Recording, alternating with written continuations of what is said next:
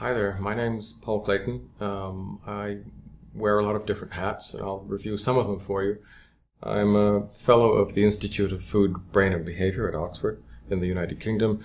I'm a visiting professor of pharmaco-nutrition at the University of Pech. I sit on the Informed Sports panel at HFL Limited, which is one of the foremost forensic analytical laboratories in Europe. I have involvements with a whole range of other academic and commercial institutions. And briefly, I'm a clinical pharmacologist who, for the last 40 years, has been studying the pharmacology of food and food derivatives. That's where it starts. Then what we do is we cross-reference those known pharmacological properties against the biochemical and metabolic errors that are involved in the pathoetiology of major disease states. This is the new science called pharmaco-nutrition. That's what I teach at the University of Pech in Hungary and indeed all over the world.